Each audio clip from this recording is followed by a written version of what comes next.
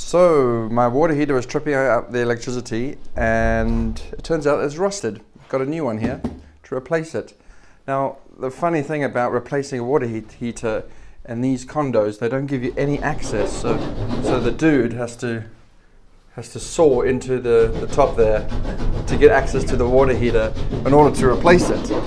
He's telling me that they need to replace these water heaters typically every 10 years because they rust and die, and that just to me just sounds like insanity. He says they used to last long in the old days, but now they last less time.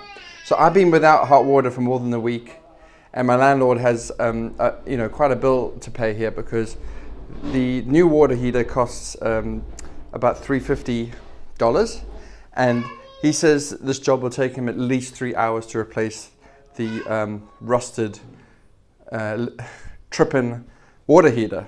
Mad, isn't it? Mad.